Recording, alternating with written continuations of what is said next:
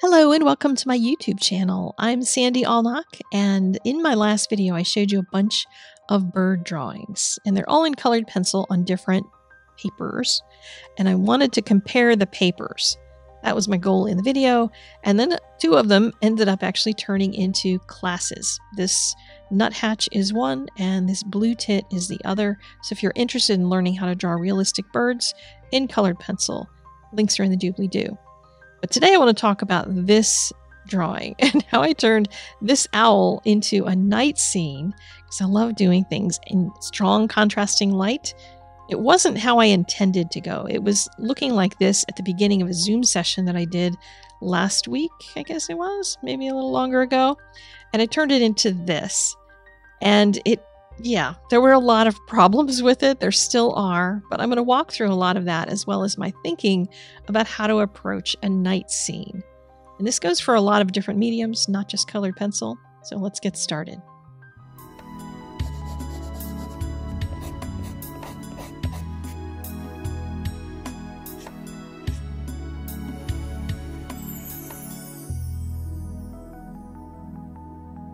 When I was in the Zoom call, I was trying desperately to finish this owl, and I was struggling so badly because I wanted to get this paper into the tests that I was doing out of the 4 different kinds of paper. This one is Daler Rowney's Smooth Heavyweight, and I just was hating the process. I am the kind of artist that likes the feel of my pencil going across the paper. I love the way it looks when I make a mark and it does what I intend it to do. And this paper does not do much of what I intend it to do.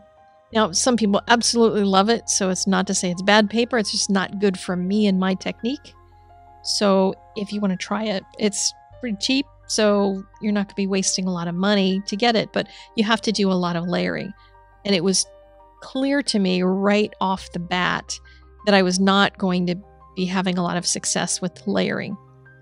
And I kind of said to the ladies who were on the Zoom call, like, okay, I'm just gonna go throw caution to the wind and do something crazy. And I decided that I would just turn the whole thing into a night scene because I wanted to just get in there and put some really dark contrast. And I wanted to see if I could get a dark background and dark overall feeling to the picture. Like, could that be done? And boy, was that difficult. My phone died in the midst of it, so I wasn't even able to record any of it on the Zoom. So unfortunately, you just get to see the end results here. But basically, I took a nail file and ran my pencil across it to create a lot of pencil powder in a couple of different greens, some blacks, some browns, some dark blues, and then used a cotton ball with blending solution on it to just smoosh it. And I was trying to smoosh it so it was roughly-ish smooth. It didn't do that very well. I got weird textures, which meant I was going to have to draw back into it, and I was just frustrated as anything. By the time the Zoom call was over, I was like, well, I don't know what's going to happen, but I'm going to start another drawing. The second one that I did on this paper was the 3 little birds that you saw at the beginning. And that worked much better. I went with less contrast, lighter colors, and I just used layering very simply and didn't get into anything that had much drama in it because you can't do that on this paper, at least not with the time frame that I had.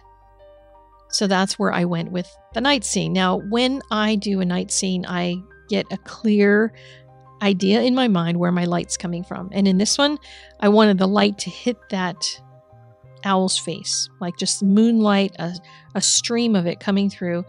And then I also left some green here at the bottom to have mosses. Maybe there would be moss on a big fat tree branch, and it was going to require kind of figure out how to set the owl down into the moss, which would mean a lot of negative drawing with the black pencil once I get all of this green in there. And I had no idea how to approach the moss, so I was making it up as I went along. It was just kind of happening. And sometimes I would go over an area several times with a bunch of different colors and then use some blending solution in the cotton ball again to just smush and then go draw it again. And I just was kind of trying to see how many layers, this is kind of like the lollipop test when you try to see how many licks it takes to get to the center of a lollipop. This is trying to see how far could I beat up this piece of paper.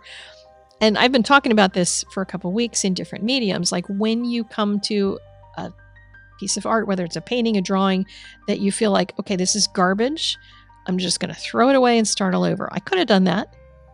But I decided, since I already had this piece of paper out, I had invested, hours into the first part of the drawing. Let's just see what I can do with it. And at the very least, I was experimenting with how to make a night scene out of something where I had no reference for it. I did look online for like forest in the dark, and that's where I found some pictures of like mosses because I was looking for close-up photos. A lot of stuff you can find on Google, and you can take just a small piece of it and turn it into what you want.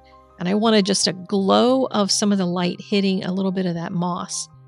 I also saw in one of the references, there were just some random tree branches, and they just had a little highlight on them because they weren't in full light. And I wanted to do that for mine. I thought it'd be kind of nice to have an element that's in front of the owl, so he would feel like he's in a scene. But then it came to the background, and oh my gosh, this was so painful. So painful. Like I could not get any more black to go down and to put more trees in there. So I ended up going back in later and adding lights because it was just not, like a whole lot was not working. I made a giant tree, a big thick tree behind him to try to hide some of that background stuff. There was just so many places where this thing felt like it was going south, but I did not stop. When you stop learning as well. And, this was not trying to get this portion done in time for the video on Tuesday. This one I had, a couple of days until today to get it finished and ready to roll. So I did this in a couple of sittings and tried different things, would leave the room, come back, and, it just kept looking a little bit better each time. And so I thought, okay, maybe it's going to work after all. Who knows? And little by little, I just kept building up the contrast.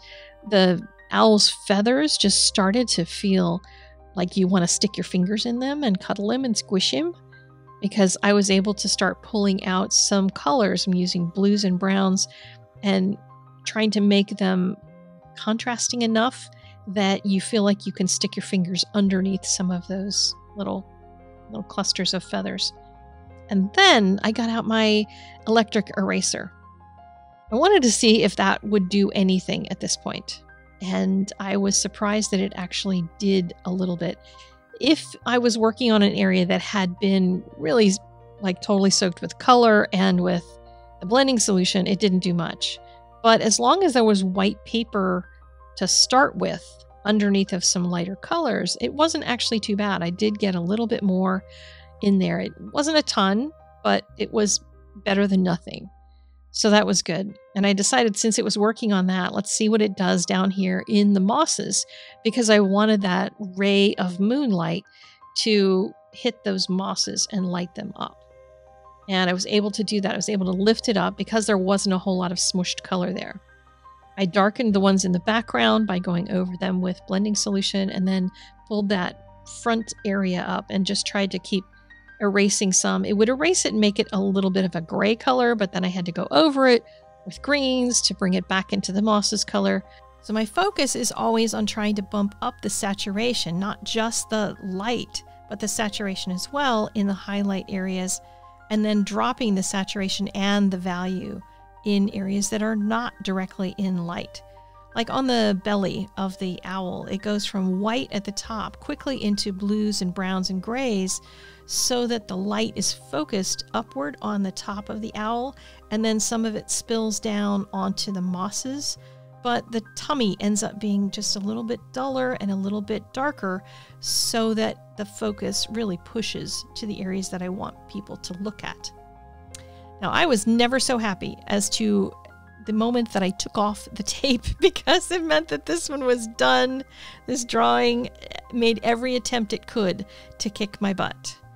And while it won in some areas, it didn't win overall. because I learned a lot. I mean, that's a big goal for me, and I hope it is for you if you're on my channel, because I love to teach and we all like to learn together. This drawing is in my shop along with all the other birds. I put them all in the shop this week, so you're welcome to check those out. If you need to take one home with you to hang on your wall, I will ship it to you.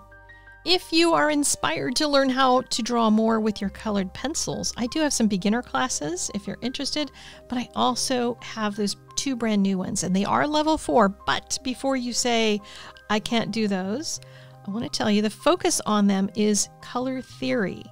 We're only using 5 pencils in each one of those 2 classes. And that means the focus is not on the drawing portion, so guess what? I'm going to teach you a special technique with tracing paper for getting your image onto your paper. Yes, I said tracing paper. You don't have to freehand your birds.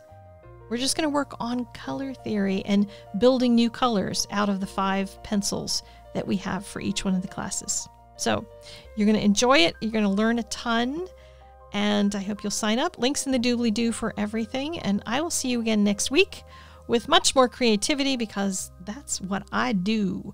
And I will see you later. Take care. Bye-bye.